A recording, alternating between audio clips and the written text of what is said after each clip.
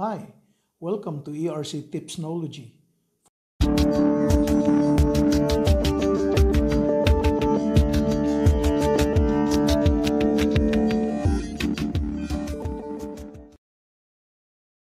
For today, I will be showing you how to do the traffic lights using Arduino Uno.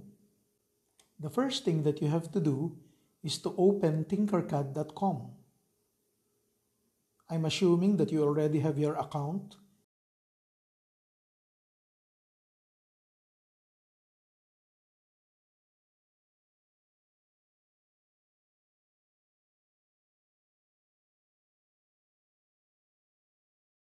Here, you have to click Circuits followed by Create New Circuit.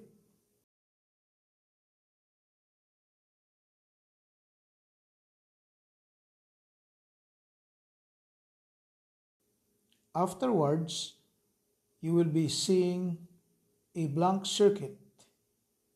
And all you have to do is to click on the resistor and drag it to the left. And for this example, we need 3 resistors. Then, you have to click the LED also. So we also need 3 LEDs. But of course, the colors of the LEDs will be red, yellow, and green. Therefore, we will be changing the second one with yellow, and the third one will make it green. Like this. Now, we need to take the Arduino Uno from the choices and put it there in the middle. And then we also need the breadboard. Okay.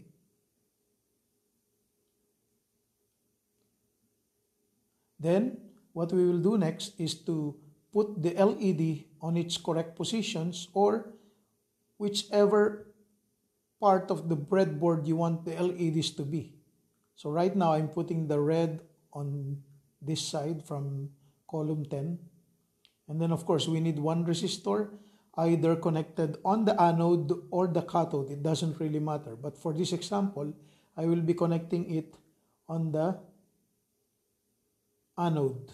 So I'll put it here on the right side, like this. That's it. So my resistor is connected to anode, and then the resistor will be connected later on to the digital pin of the Arduino. Next, we put the other 2 LEDs.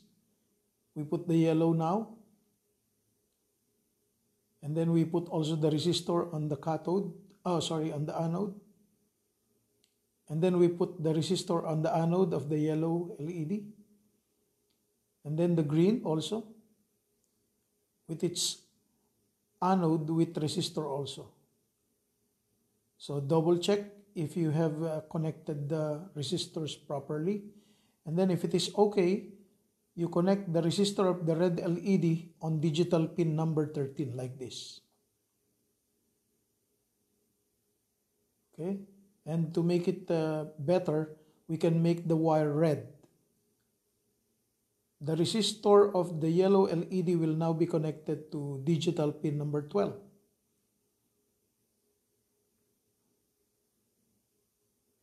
So from the anode of the yellow LED, it will go to the resistor, and then from the resistor, it will go to the digital pin number 12. And then the last one, the green LED's resistor, will go to digital pin number 11. Now the wires must be color-coded so that it will be easier for us to identify it. So in the case of the yellow wire, we have to make it yellow, okay? Because it's still green now for the yellow LED, I mean. So now it's red, yellow, and green wires connected to digital pin 13, 12, and 11. Now for the cathode of the red LED, cathode of the yellow LED, and the cathode of the green LED, all of them must be connected to the same ground or negative side of the breadboard. So as you can see, I made the colors of the wire black too. And then all of these negative connections must be connected to the GND of Arduino, or the ground of the Arduino. So as you can see here, the the cathodes of the LEDs are connected to the negative of the breadboard. Now from the negative side of the breadboard or line, we will connect it to the ground of the Arduino Uno, like this. So I'm now trying to connect it on the ground, and then later on we will make the color of this wire to be black. Like that. Now it's okay, now it's complete, and we can double check.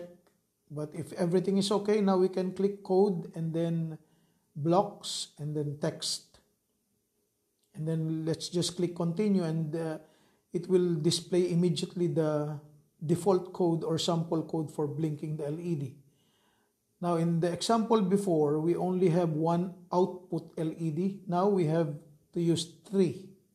Therefore, I'll be using digital pin 13, 12, and 11 for our output.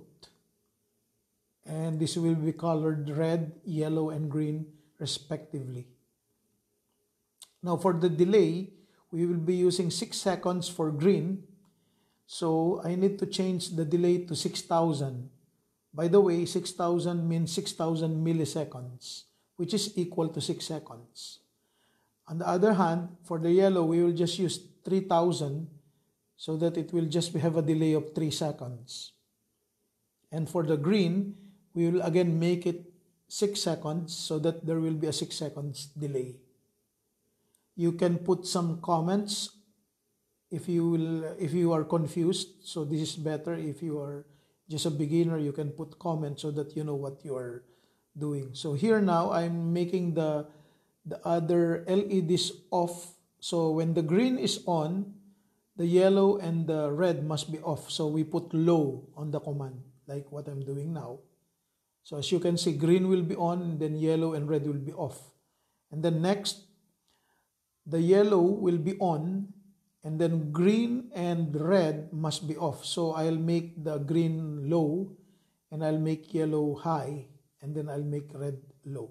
And then the last one, red will be high, and the yellow and green will be low. As you can see, I'm doing it on the program. And then to make it clear, I'll put on, which is on, and which is off, so that it's easier to understand later on for some other programmers who wants to read your program, or even for you. That's it. We can start simulating now. Start simulation, and you will see that the green LED will be on for 6 seconds, followed by the yellow LED, which will be on for 3 seconds. And lastly, the red LED will be on for 6 seconds. And this will be done repeatedly until the power of the Arduino is already off. So while Arduino Uno is on, then this will always run. So as you can see, we have just completed another example, which is a simple traffic light. So the traffic lights that you're seeing here is not really as long as, the delay is not as long as the real traffic lights, because we don't have that much time to wait for it if we will make it 30 seconds. By the way, you have to change the name of this to simple traffic lights. So on the upper left corner, you have to type the name to describe the project that you have done.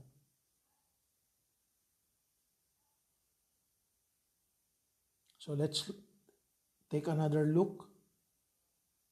So green, followed by yellow,